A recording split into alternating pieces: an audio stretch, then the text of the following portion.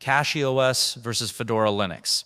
I've used both on my daily setups for a while now, and honestly, they're two very different beasts. Fedora has been my go-to for a long time because it's just rock solid, super clean, and always feels cutting edge without being unstable. But then I gave CachyOS a shot out of curiosity. And yeah, I get why people say it's one of the fastest growing Arch-based distros. So starting with Fedora, I've always liked how polished it feels out of the box.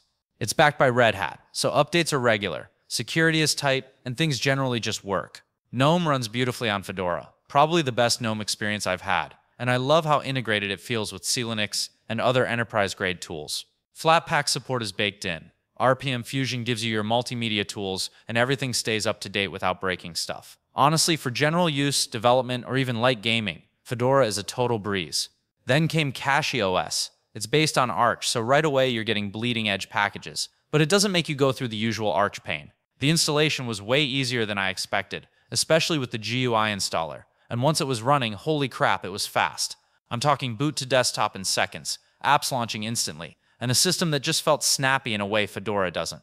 I mean, Fedora isn't slow, but CachyOS with its custom kernel, either Cachy or CachyBor, and performance tweaks is next-level responsive. One big thing I noticed was how gaming felt better on CachyOS. I used the same hardware and tested things like Proton-based Steam games and native Linux titles. And yeah, there was a noticeable boost. It's probably due to their tuned kernel and Bohr scheduler, which prioritize responsiveness and frame pacing. Fedora can definitely game too, especially with RPM Fusion and updated Mesa drivers, but CachyOS felt like it was built for it. Even the input latency felt tighter, especially with high refresh monitors. That said, CachyOS isn't perfect. Because it's Arch-based, things can break if you don't know what you're doing. It updates often, and while the devs do a great job keeping it stable, it still carries some risk. Fedora, on the other hand, has this safety net feel.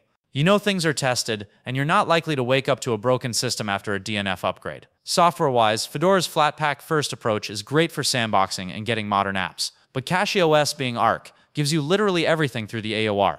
I loved how I could grab niche or bleeding-edge apps from the AOR with just a quick yes, and they'd compile and run flawlessly. Fedora requires a bit more workaround for niche tools, unless they're in Copal Flatpak. In terms of community, Fedora's forums and support are more structured and professional, while CachyOS has that passionate hobbyist vibe.